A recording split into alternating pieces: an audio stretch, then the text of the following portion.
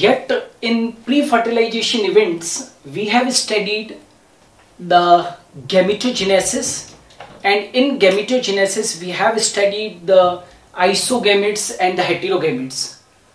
We have also studied the type of cell division which occur during gamete formation, and today we are starting with the sexuality in organisms. It is the most important section of this chapter, reproduction in organism, and especially the most important thing what we are studying in the pre-fertilization event, that is the events which occur before fertilization, is the sexuality in organism.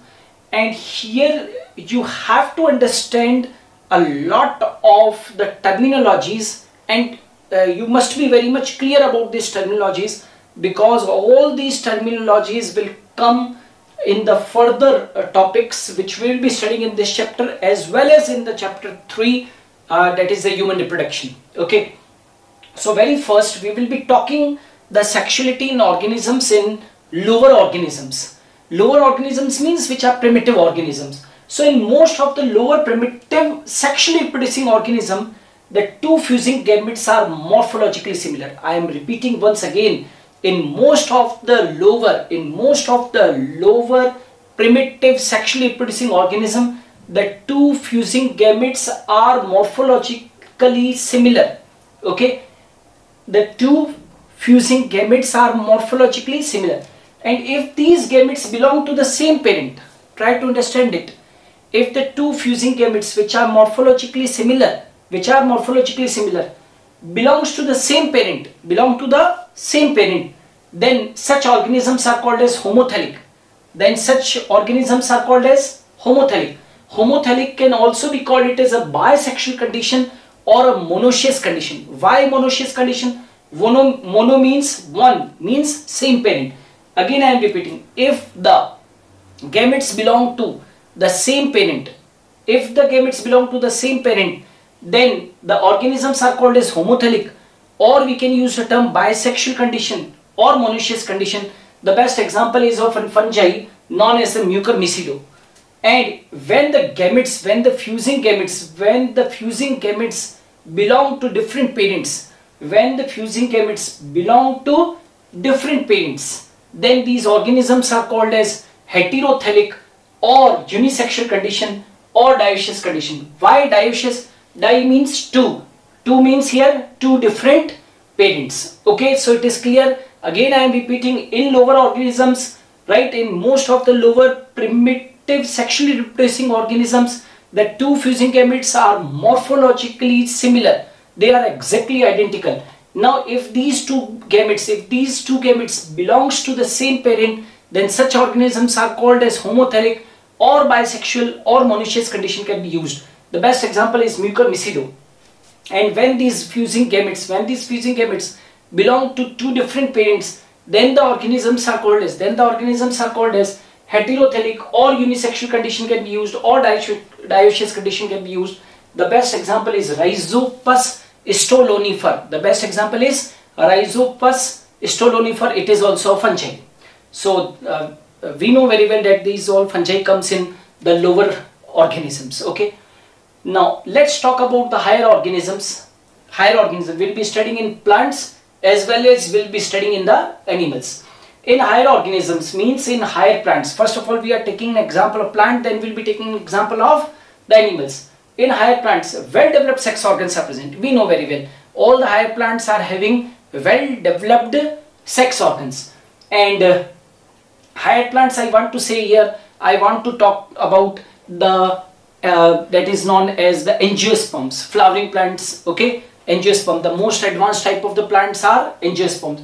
So we know very well that in angiosperm, the male sex organ in the flower, in the flowering plants, the male sex organ in the flower is known as the stamen, and the female sex organ in a flower is called as carpel or pistil. You can use the term carpel, you can use the term pistil.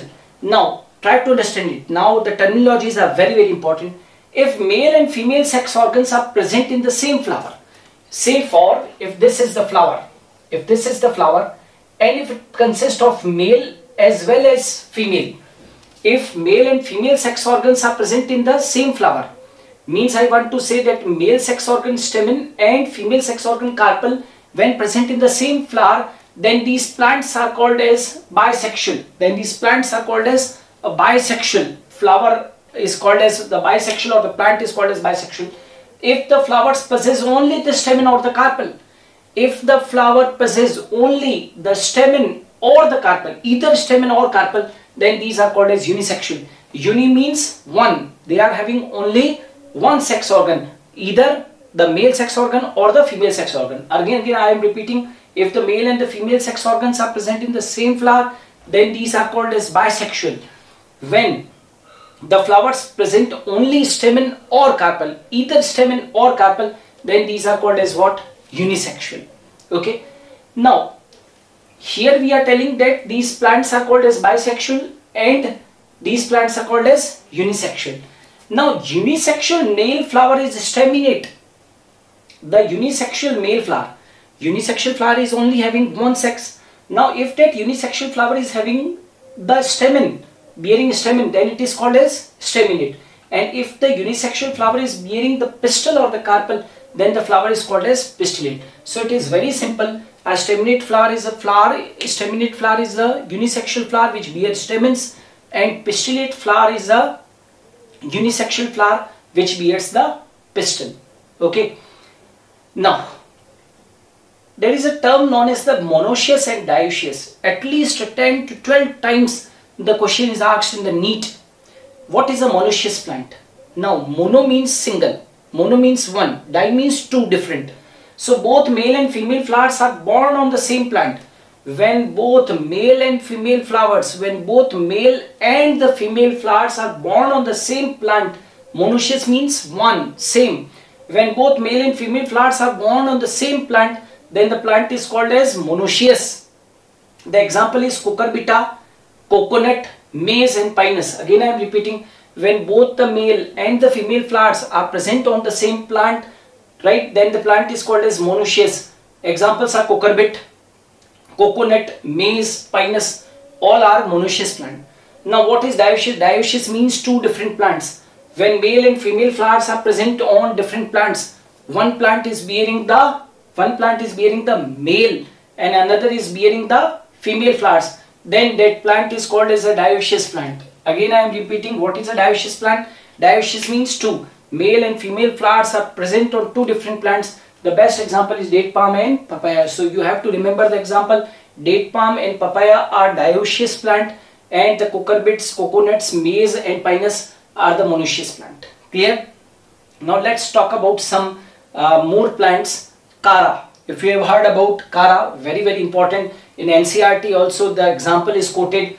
Kara is the green algae. It is a monoecious plant. It is a monoecious plant. It is a monoecious plant. Okay, Kara is a monoecious plant. Now what is a monoecious plant? Which bear both male and female reproductive organs. Okay, so Kara is a monoecious plant. Why? Because it bear both male and female sex organs. The male organ is called as the antheridium and the female sex organ is called as the oogonium. Say for I have drawn a diagram of a Kara, which is a green algae, which is a monoecious plant, which is a monoecious plant. Now in this monoecious plant you can see that antheridium is present at the below portion and oogonium is present at the above portion. Oogonium is the female reproductive organ and antheridium is the male reproductive organ. Is it clear? So Kara is a monoecious plant. Now coming to Markensia. Again this example is given in your NCERT. Markensia is a liverwort. What are liverworts? Liverworts are bryophytes. So here dioecious plant. Markensia is a very good example of dioecious. Dioecious means two. So you can see here I have made two thallus, female thallus and male thallus, female thallus and male thallus. We know very well the plant body of the bryophytes is thalloid. They are having thallus. So this is female thallus, this is male thallus. Now female thallus bear archigoniophore. This stalk is called as archigoniophore, and archigoniophore bear archigonia. This is archigonia, and this is another thallus known as the male thallus, which bear anthidiophore, and anthidiophore bear antheria. It means we can see here that the male and the female sex organs are found on two different parents. So female plant have archigonia on archigoniophore, male plant has antheria on archigoniophore. means male and female sex organs are found separately on the different thalluses. Hence we can say that Markentia is a dioecious plant. So this is the diagram indicating the Markentia, which is a dioecious plant, and this is the diagram indicating the Cara, which is a monoecious plant. Clear? Now, because we were talking about the higher organism, so in higher organism there are plants also, as well as there are animals also. So animals that possess both male and female reproductive organs. Now the same terminologies can be used for the animals also. There are certain animals which possess both male and female reproductive organs in them. Means the single individual is having both male and female sex organ. Say for testes and ovaries are present in the same individual, then we can use the term hermaphrodite. If you have heard about earthworm, leech, tapeworm, all are hermaphrodite. So they are hermaphrodite. A term can be used now as the hermaphrodite or the bisexual or the monoecious. Mono means one again. So monoecious means what? One single organism is bearing both the reproductive organ. Tapeworm, leech and earthworm are the best examples of the hermaphrodite or the bisexual or the monoecious animals.